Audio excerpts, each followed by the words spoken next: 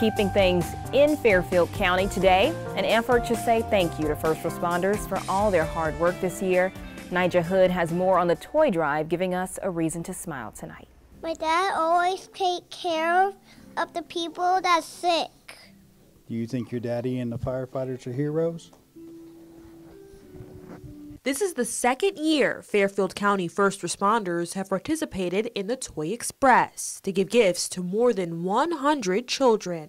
They're not video games. They're toys that they can engage with their siblings, their families, which has been such a big thing during COVID, as kids are having to relearn how to interact with each other, how to play as a family. So the toys that we've gotten are really going to help facilitate that. First responders say this recognition is appreciated, especially this year, still in the pandemic. Crews are working harder, working longer. It's nonstop with no break. So to get this recognition and have a happy moment after so much bad, it's great to have. As EMS crews continue to work through the holidays, event organizers say they want them to know their hard work doesn't go unnoticed.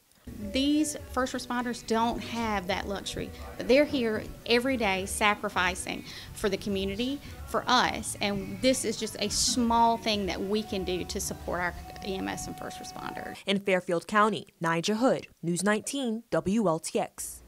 Well, the Toy Express was made possible through community partnerships with Pruitt Health, Krill Family Law, and Performance Insurance.